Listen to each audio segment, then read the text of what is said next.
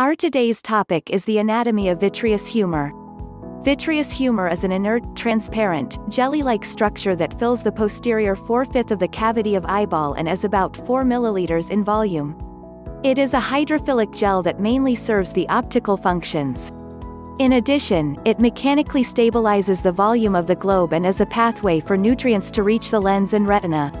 Structure: the normal youthful vitreous gel is composed of a network of randomly oriented collagen fibrils interspersed with numerous spheroidal macromolecules of hyaluronic acid.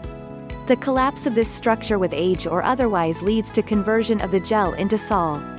The vitreous body can be divided into two parts, the cortex and the nucleus, the main vitreous body. 1. Cortical vitreous. It lies adjacent to the retina posteriorly and lens, ciliary body and zonules anteriorly. The density of collagen fibrils is greater in this peripheral part. The condensation of these fibrils form a false anatomic membrane which is called as anterior hyaloid membrane anterior to ora serrate and posterior hyaloid membrane posterior to ora. The attachment of the anterior hyaloid membrane to the posterior lens surface is firm in the young and weak in the elderly, whereas posterior hyaloid membrane remains loosely attached to the internal limiting membrane of the retina throughout life. These membranes cannot be discerned in a normal eye unless the lens has been extracted and posterior vitreous detachment has occurred.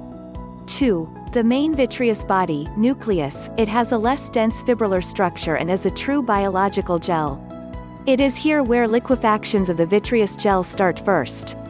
Microscopically, the vitreous body is homogeneous, but exhibits wavy lines as of watered silk in the slit lamp beams.